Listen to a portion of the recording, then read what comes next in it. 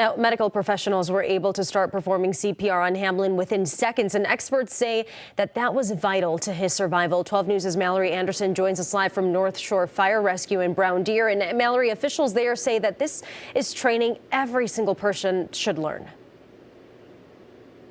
Yeah, the American Heart Association says that immediate CPR can double or even triple your chance of survival after cardiac arrest. North Shore Fire Rescue says they've made CPR training a huge part of their operations. They make sure schools, churches, other organizations are all up to date on how to perform CPR.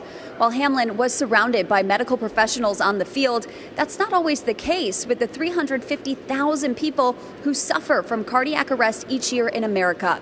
North Shore Fire Rescue says majority of the time, patients are relying on bystanders to help them until EMTs can arrive. 1 minute quickly decreases your chance of survival, and as minutes tick by while we're responding to that emergency, if we're the first people showing up to do CPR, unfortunately, the outcome typically is not good.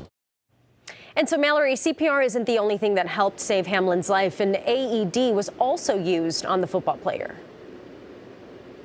Yeah, an AED is an automated external defibrillator. It's a medical device that analyzes a heart rhythm and will deliver an electrical shock if necessary. The machine will announce verbal cues of what to do the entire time and will only shock someone if the heart rhythm requires it. So an AED is actually way easier than many people think. The big message, Deanna, is that cardiac arrest can happen to anyone at any time. And if you know CPR, you could literally save someone's life.